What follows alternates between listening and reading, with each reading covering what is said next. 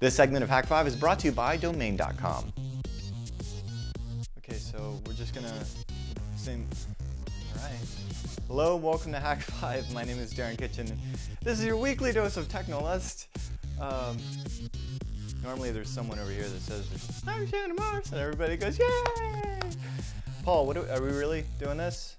We're gonna have a problem here. Season 10 is next episode, like episode 10, season 1, reverse that. Anyway, Shannon, something happened. You're gonna find out here real soon. We got some security cam footage. We're looking for your help.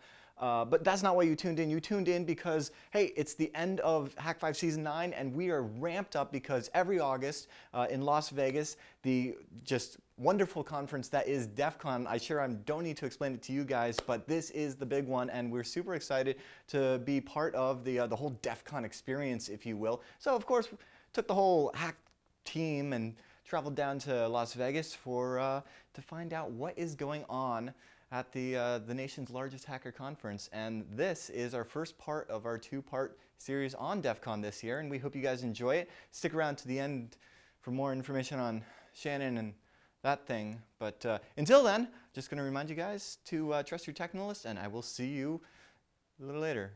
Yeah.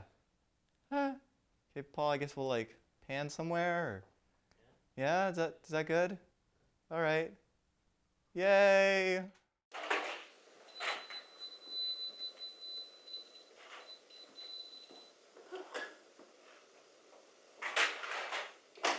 Hey, evil server. Where are the guys?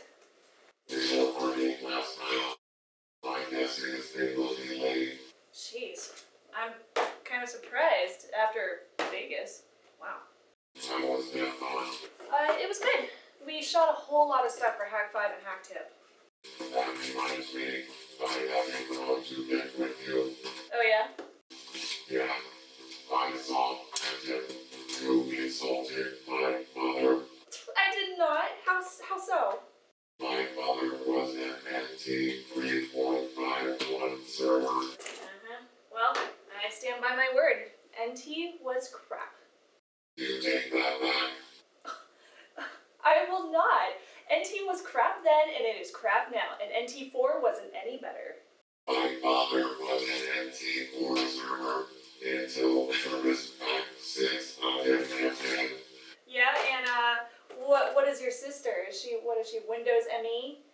It's no wonder you're grumpy. You'll see a different tone in /dev/null. What?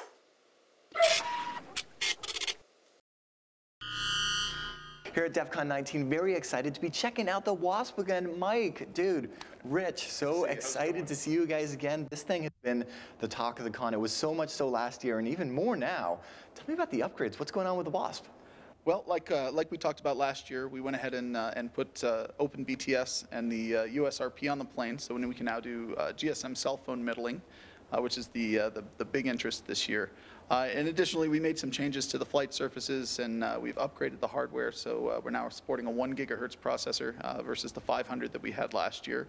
And we've redone our base station, so our base station now is a lot smaller and a heck of a lot more versatile. Cool, so tell me about just the practical capabilities first before we get into the nitty gritty. You mentioned OpenBTS, you mentioned you've got all the Wi-Fi cards in here. What are the different vectors of attack that this thing can perform?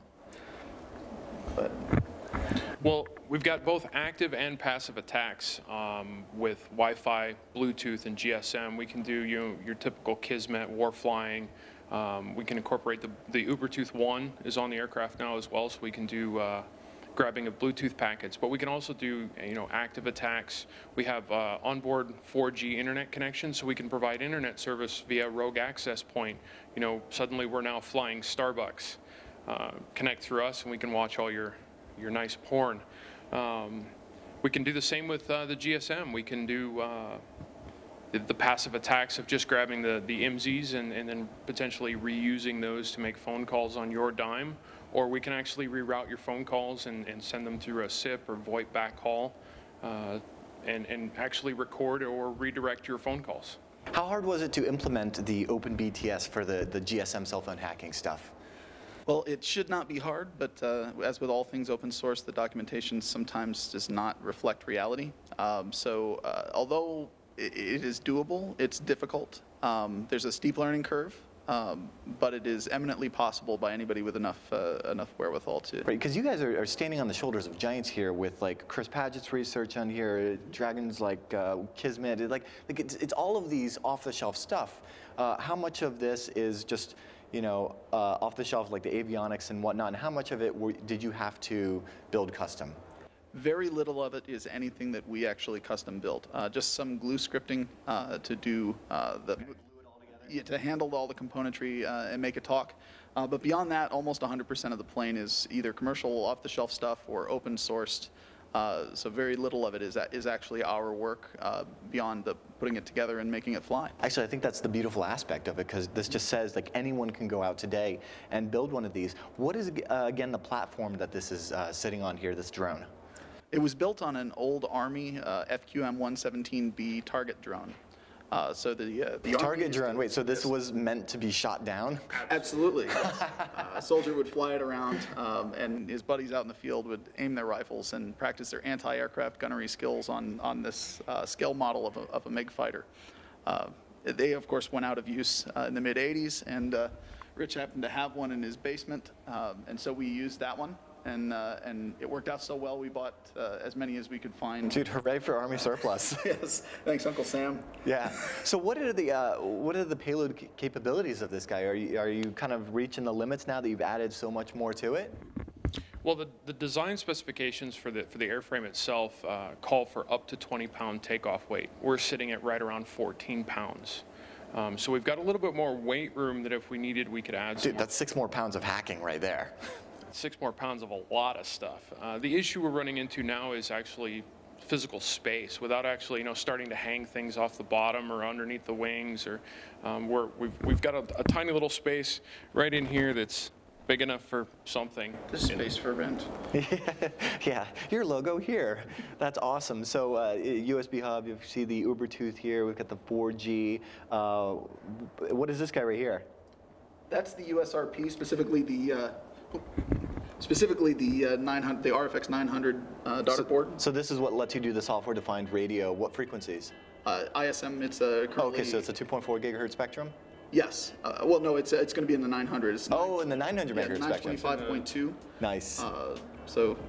Yes, we're legal. We're inside the ham radio 30 centimeter band. Let me talk to you about that, because flying around a drone with a whole bunch of wireless hacking gear, you would expect it to raise a couple of eyebrows.